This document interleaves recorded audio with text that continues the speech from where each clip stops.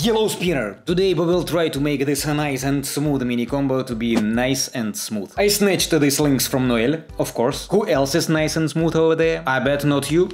You bet not me. That's why I had to make a few adjustments just to make it feel right for non-jabbers. It still looks decent, and depending on how good you are in pen spinning, mastering this mini combo will take you from 5 minutes to an hour maximum. Especially after my explanation, which is more than enough even for a complete beginner. So let's roll our sleeves and get going. Let's start with the Sonic Clip 3-4, and when the mod lines up, cross your fingers, push it down with your middle finger for middle, round, reverse, then catch the mod with your thumb. Now is the tricky part. Noel often likes to throw in such things. While the ring finger is bent, I twist my hand to give the mod a circular charge motion and landed on a ring finger with pinky finger from above. You thought that was tricky? The tricky part is to make the mod move in reverse direction by twisting hand. And when the tip from the inner hand side goes over middle, lift the middle finger up and do the middle around. Let's catch a breath here. We've got another sweet link coming up next, but before that, I just wanna add a few words about this move.